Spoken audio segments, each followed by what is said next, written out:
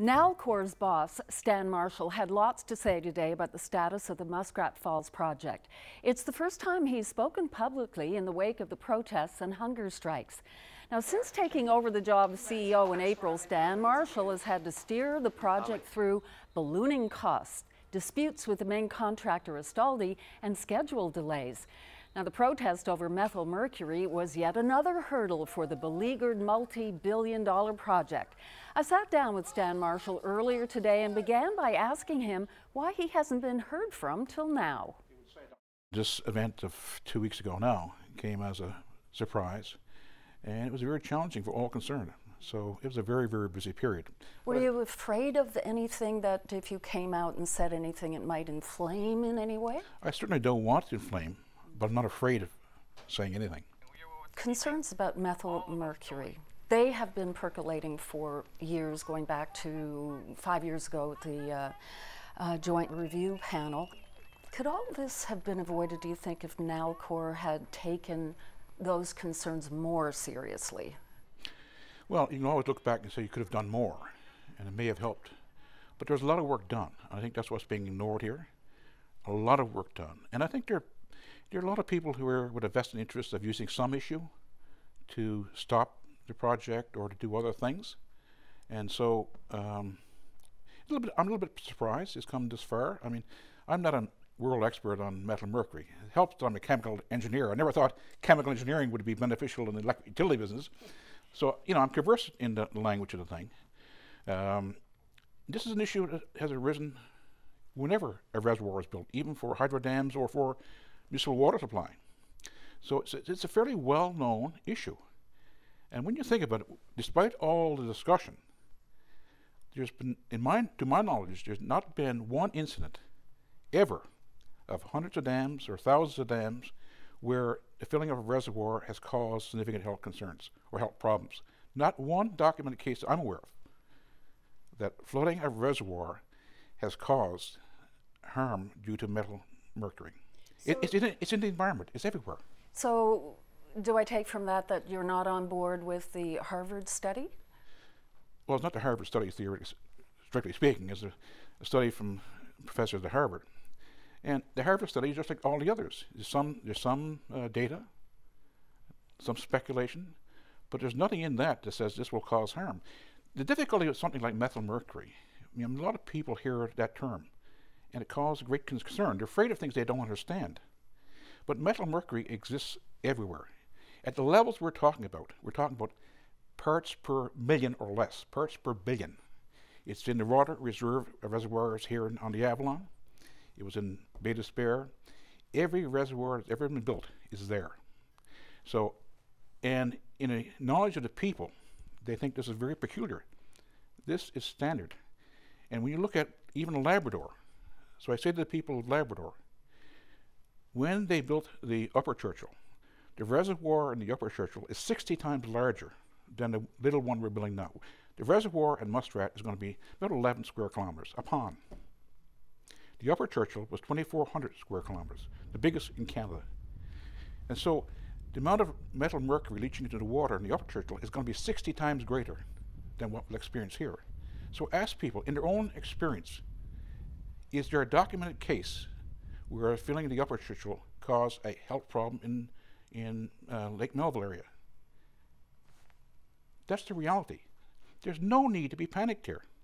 The impression that people have of Nalcor is that they know what's best. And I'm wondering if hubris played any role in where we are today in them not communicating more effectively. We haven't done a good job of communication. That is quite true. We could have done a better job. And I'm not sure it's hubris or just lack of understanding. You had people who were doing something that hadn't been done in this organization for a long, long time, and no personal experience. You know, this issue of methyl mercury, for example, it's always there. I encountered it when I was building dams in Central America. In Central America, because there's more vegetation, the temperature is higher, you know, it's more acute. So you got to be sensitive to the issues, and also so sensitive to the person out there. All too often in Nalcor, you know, our engineers here, they're quite competent in the work they're doing, but they sometimes speak as engineers. I'm an engineer too, but sometimes they fail to convey to the ordinary person about the issues they're dealing with. and metal mercury is an example. Last week, government agreed to 4 conditions that the protesters, hunger strikers wanted, and they agreed with it. What do you think of that deal that was made? Well, we certainly welcomed it. I mean, we had to do something. This interruption, first of all, was a safety issue. Tremendous costs involved here. What kind of costs? They're significant. We won't know for quite some time. In the millions? In the hundreds of millions. You know, you can't take delays of several weeks, which those delays will carry on until next summer. For example, work we'd scheduled for the wintertime cannot be done now because the equipment's not there. So it depends where it is on the schedule. So delays go from days to months.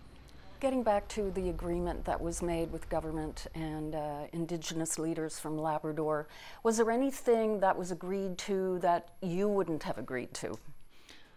Not that I wouldn't agree to it, because I always agreed when people say, let's go back and determine the science to determine what we should be doing. So I have no problem with that. I think that's a good approach. Let's go back to science. So, no, I have no problem with the agreement at all. I think I support it fully. What do you think of removing soil from the reservoir area? I don't think it'll ever come to that. I'd be very surprised. Again, this is in any form? In any form. There's been no instance where soil has been removed from the reservoir. First of all, I don't think it's necessary. It's never been done before, even when you're building municipal reservoirs that I'm aware of. It's going to be very costly, depending on how much you want to do. I mean, what does removing the soil mean? Does it mean moving 6 inches? Does it removing all the topsoil? Does it remove all the soil down to bedrock? So it's undefined. Then you've got consequences of that. Anyone who's dug a hole in the ground knows that when water gets into it, it's kind of messy. So I think to do that, you would require a different environmental process, more delays, more costs, and it may in fact make things worse. This is something that's never been done before, never been studied. Then, you know, if you start removing any significant amount of soil, you would have a mountain. We did a quick look at it and said, well, to remove most of the topsoil, it'd be a hill 1 kilometer by 1 kilometer by 10 kilometers high. And I said, the mercury's there, things will leach out. So I don't think it'll ever be necessary. I don't think the science will ever support that. It will have risks that we don't know. Much more risk than we know now what we're doing here. There's going to be an independent assessment of the need for this first phase of flooding. It's probably underway right now. Are you confident that this flooding is going to get the go-ahead? It has to get a go-ahead. Right now, we're not doing any flooding as we sit here today. No flooding happening right now. The flooding we're talking about, which actually the filling up the reservoir to a certain level for the winter, that has to be done to protect the site for the winter. That has to be done. We have to start this weekend. If not, we endanger the site. We will lose our insurance, presumably, because the insurers will not cover us. That's my own thoughts, but I'd be very surprised if the insurers said, if you don't flood this winter, we can't insure the site. I'm wondering what you want to say to Billy Gauthier and all those protesters. We are doing the right thing in Muskrat Falls. I'm committed to that. What they mean by making Muskrat Falls right, I don't know. I think it means different things to different people. All I can say is we will do what's right. With no harm to the people who live in that region? Our safety is our #1 concern for our workers and for the public in general. Everything we're doing, we have that as #1. And I'm absolutely convinced that we will do it without any harm to anybody.